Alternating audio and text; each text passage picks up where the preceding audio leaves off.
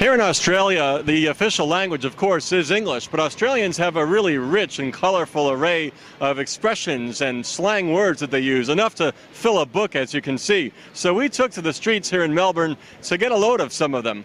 I just want to ask you what your favorite Australian slang word is. A whacker? What is a whacker? Someone who doesn't always do the right thing.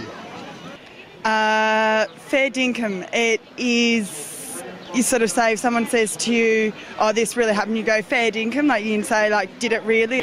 Okay, so tell me your name. Megan. Megan? Okay, Yeah. What's your Aussie expression of the day? It'd have to be Sheila. Why is it Sheila? And what does it mean? What does Sheila mean? Tell our American audience. Oh, okay. Sheila means, it's kind of just like an Australian girl, you know. My favourite slang expression is... Oh, I forgot it. Bloody hell. Bloody hell!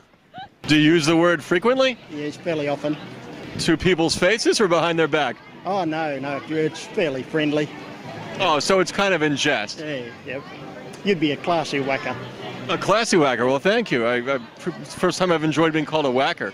Okay, what's your Aussie expression or your favorite Aussie expression? Calling someone a bogan. And it means what? It's what country people are given. That's what they're called, bogans, you know. They don't get out much.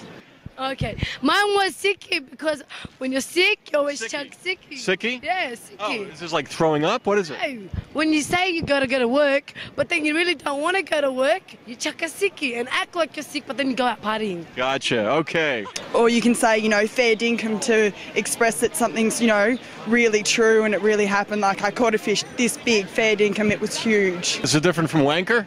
Yes, considerably. Yes, definitely not to be confused with wanker at all. Well, thank you very much. I appreciate your time. Okay, thank you. Thanks.